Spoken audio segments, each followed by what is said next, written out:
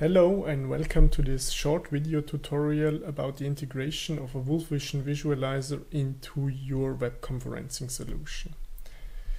So the only thing you need is a WolfVision Visualizer, and it doesn't matter if this is a brand new one or an older visualizer, because our units are equipped with UVC, that's a short form for USB video class, since years.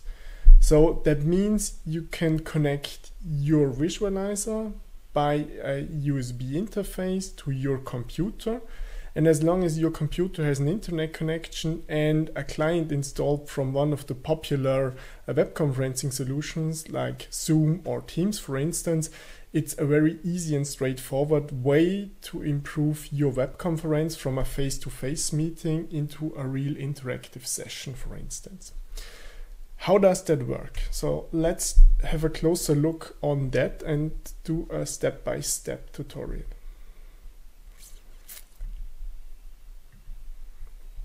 Let's open Zoom in my instance. I'm gonna start a new meeting. So the first thing that you see is, of course, the face camera, because that's the standard setup for the majority of web conferencing applications. Of course, you also have the possibility to share your screen. So by just pressing this button, you could share your screen, for instance, and share a PowerPoint presentation, for instance. But here we also have an advanced mode where you can integrate a second camera, for instance.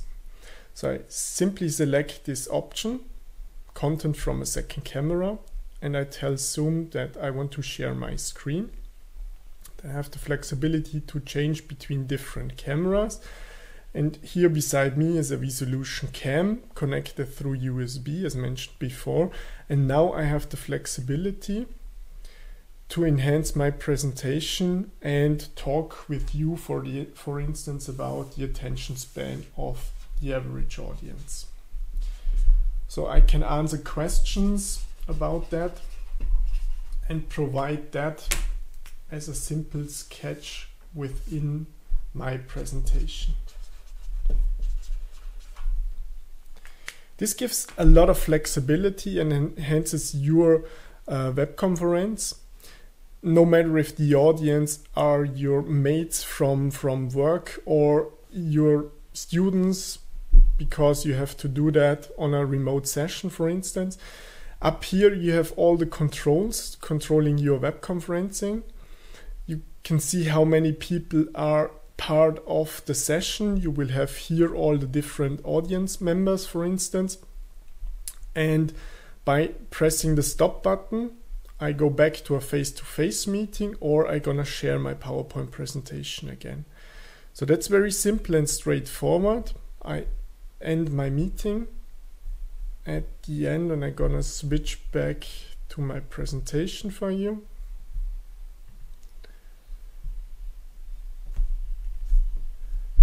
Thanks for your attention.